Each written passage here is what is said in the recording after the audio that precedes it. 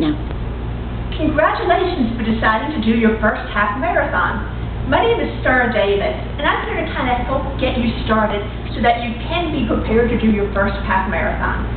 One of the ultimate secrets is that first of all, you're going to dream that you can do it. Then you're going to train to do it, and then you're going to achieve it. And it really is simple to do. Now, the biggest thing you have to remember when you're doing half marathon is you have to train for it. And typically, it's 24 to 26 weeks out from your first event that you're going to start training for it. Now, why do you want to train for it? To make it simple on yourself. Because we don't get up and we just don't start bike riding or we don't start driving. We have to practice, practice, and more practice. So that's what we're going to talk about today. What are the steps that you need to do in order to practice to be more successful with it? My first recommendation to you is going to be to find a good training group. This is a group of people that meets once or sometimes twice a week to go ahead and practice to get in the routine. And then the greatest thing is race day, you have a team of people who you've been preparing with, who you're practicing with, who are on your same pace, who you're going to feel so comfortable with. Now with the training group, they're also going to be giving you homework or additional things to do on your own. Typically you're going to be training 4 times a week. Keep an exercise log. You want to be honest, you want to be able to see where your successes are, you want to be able to celebrate your mileage, and God forbid if you get injured, you want to see if there's anything that you were doing in order to injure yourself. Sometimes people will injure themselves because they're being so fast and so in a hurry to go ahead and get things done, they don't realize that their speed could be a factor for injury. One of the things you're going to want to do is start slowly but surely. Now, when you're in a training group, you're going to have 1 day a week a long run. Once again, we're in the practice mode with this.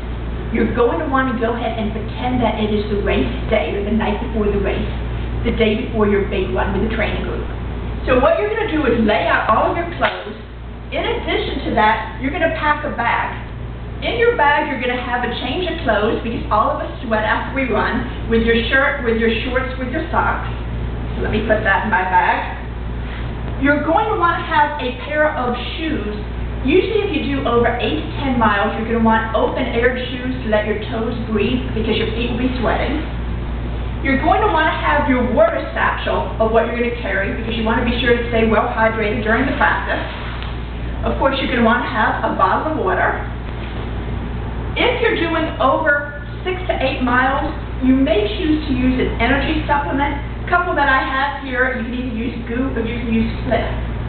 Once again, we're in the preparation mode. You don't want to try these for the first time on race day. You want to go ahead and have these as part of your regular agenda and part of your regular routine. The other thing you may decide you want is a sports watch. So you can go ahead and track your distance and automatically keep your log. So at this point, we have our bags all set to go to the training group.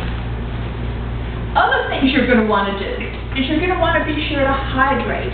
Drinking water is so critical, not only while you're exercising and running, but also before and after the race. Before the race, you typically want to hydrate 3 to 5 days in advance. So that way you've got the water going through your body and you don't, I'm in South Florida, and you don't get that South Florida heat or wherever you are. You just want to make sure that you're very well hydrated. The other thing you're going to want to do is make sure you go to bed early before the training event. So that way you're comfortable with that. Let's see, other things you're going to want to do is anytime you do over 10 miles, you're going to want to be able to carb up the night before. One of the few times in your life you can eat carbohydrates without guilt. The rule of thumb is if you're doing over 10 miles, you want 1.5 grams of carbohydrates for every 10 pounds that you weigh for your meal beforehand. And then finally, ultimately, don't cheat yourself. If you're keeping information in your log, make sure that you're following what you're supposed to do. Make sure you're following your training plan, because at the end of the day, the only person you'd be cheating is yourself.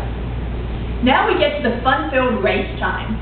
You're all set with as far as getting up, being able to pack your gear, being able to be comfortable with the race.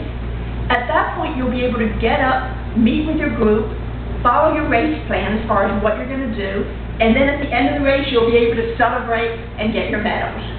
Congratulations on your thought of doing a half marathon. Please take the time to practice, to dream, and then to finally achieve. Thank you so much. Okay.